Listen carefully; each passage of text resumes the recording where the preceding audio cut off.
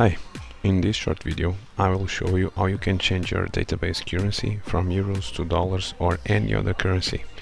First you have to close QUICKQUOTE, then you open your file explorer, go to C, Program Files x86, search for QUICKQUOTE folder, and then in the installation folder you open Program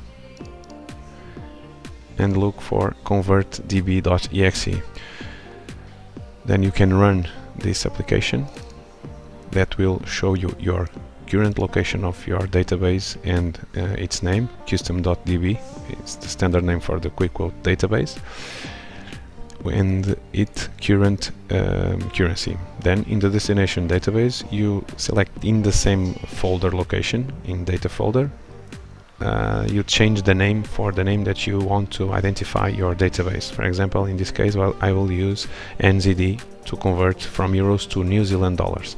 Then you can look in this list for New Zealand dollars, select it. QUICKQUOTE will try to retrieve the exchange rate from the internet, but sometimes it might not be able to do it, so you have to define it manually. Click OK, and in this text box you can define the current or the exchange rate that you want to use to convert your database.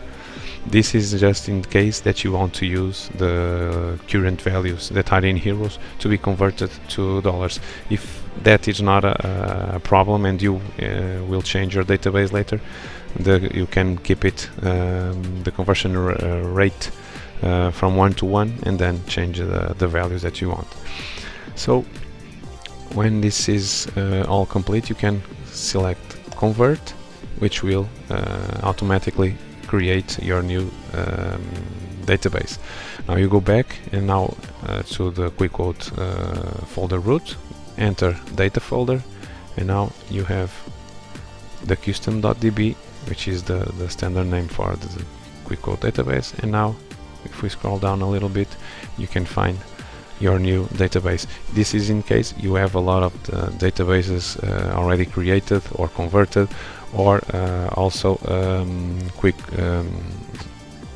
database backups from the updates that QUICKQUOTE does. What you have to do, you change the name of the custom database. I will use old.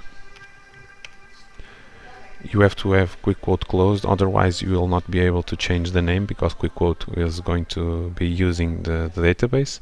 And then select the database that you want, change the name to simply custom.db, click enter, and now this is the database that you are using. I will open QUICKQUOTE, and now as you can see, QUICKQUOTE is already using dollars as the currency from the database. I will also open the previous project. It will be alerted that the current project was created in a different currency than the one that we are using right now. So you can simply click OK.